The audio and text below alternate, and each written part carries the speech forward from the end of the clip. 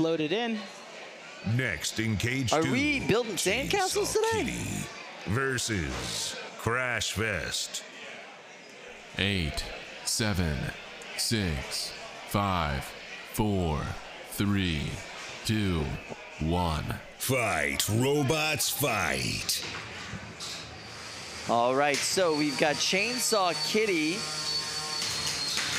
It's going to, Chainsaw Kitty is a brand new bot from Keizaya. Keizaya is from Syracuse, New York. The name of their team is Sleepy Anime Girl Club.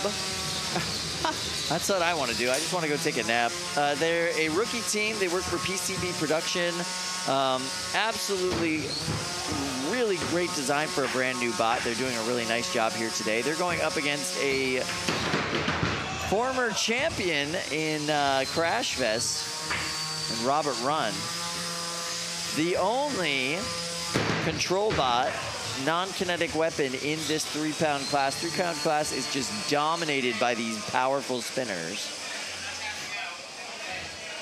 Oh, wow. Oh, wow. It looks like they were asking if Robert wanted to tap out, and he said no. So the ref is now forced to count out.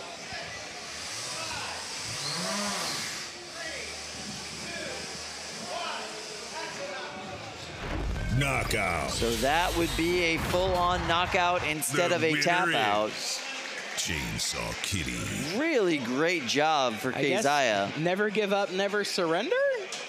Never give up, never surrender, always get counted out instead of giving up. I don't understand personally, but it was nice that Keizaya didn't go in and wreck the rest of his bot with her apparently pretty deadly weapon in Chainsaw Kitty. First bot ever to knock out Crashfest. Wow. That is a feather to put in that Sleepy Anime Girl Club's hat right there. That is impressive. Well done, guys. That's phenomenal. Crashfest is a tank of a bot, and they got a knockout.